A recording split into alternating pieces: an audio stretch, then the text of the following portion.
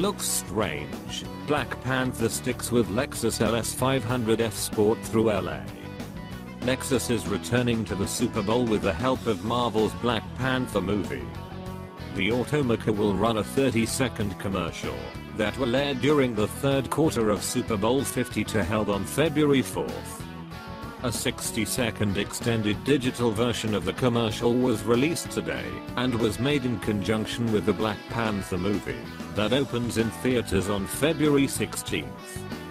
Called Long Live the King, the ad features the Black Panther, played by Chadwick Boseman, driving the redesigned 2018 Lexus LS 500F Sport and trying to recover stolen mythical ore called vibranium.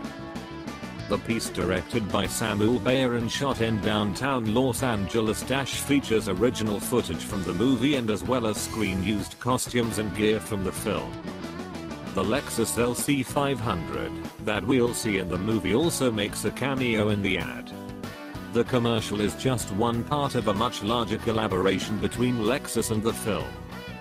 Last July, Lexus hosted a Black Panther-themed event at Comic-Con International and created an original graphic novel titled Black Panther: Soul of a Machine with the help of Marvel Custom Solutions.